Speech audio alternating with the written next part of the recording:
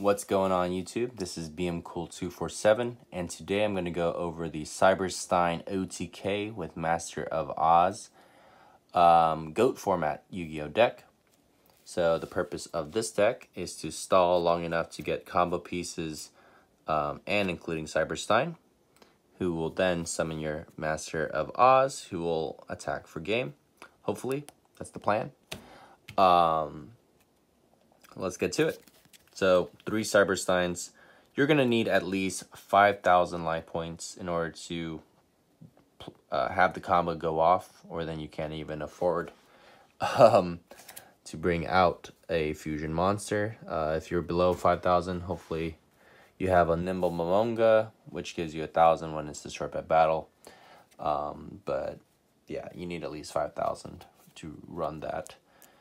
Spirit Reaper can't be destroyed by battle, which is really nice. And yeah, it'll help you to stall. And you could search for either of those two through Mystic Tomato.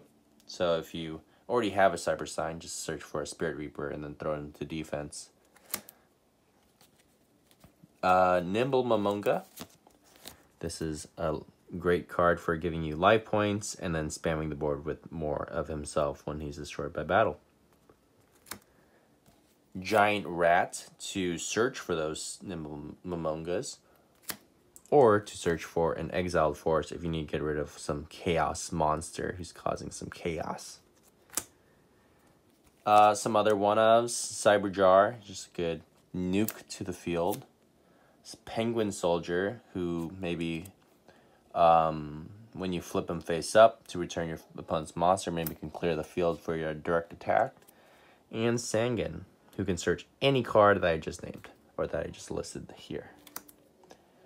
Alright, on to the spells. So you're going to want to draw into these cards that I'm about to name, so then you can equip them to Master of Oz. So the first spell is Megamorph. Of course, and this card, in order for it to work, you're going to have less life points than your opponent.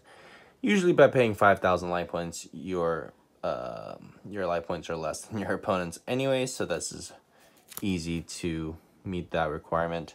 So you always want to play Megamorph first before these other equipped cards I'm about to name, because Megamorph doubles the original attack, whereas the other cards might double on top of that later or add on top of it later.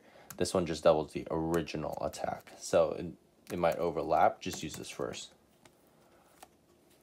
Because, for example, Wild's Nature Release. So if we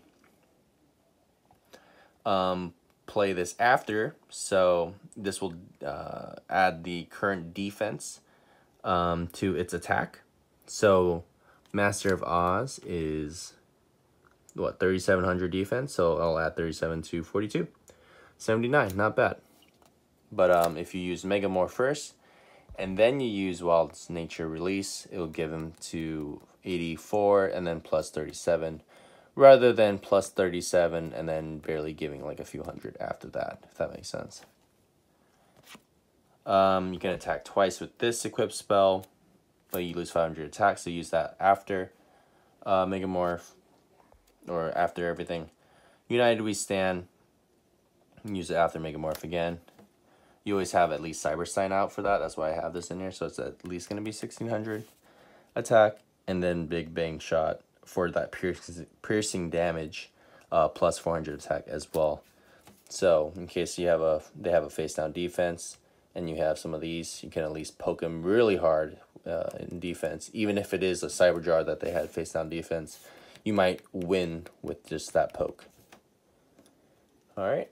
And then we have some of our stall cards, first being Messenger of Peace. So this is amazing because you only have to pay 100 per your standby phase. So if after like 10 turns or something, you'll probably have all your combo pieces, you can stop paying for this and it'll be destroyed. So that can help stall. Level Limit Area B. This guy, you can only run 2 of it. You don't have to pay anything for it, but it can also help stall. And then, of course, our Magic Reflector. So this is good for putting it obviously on these cards to prevent it from being destroyed. And then it's good to combo off with the next card, Giant Trunade, because this card doesn't care how many counters are on the card. It doesn't destroy the spell or trap. It returns it to the hand instead. So if your opponent has Giant Trunade while you have one of these with magic reflectors on, then you're kind of screwed. But if you use your own Giant Trunade to go in for your own poke, then you can return not only your own, but theirs to the hand, of course. You don't have to worry about their mirror forces or torrentials or anything like that.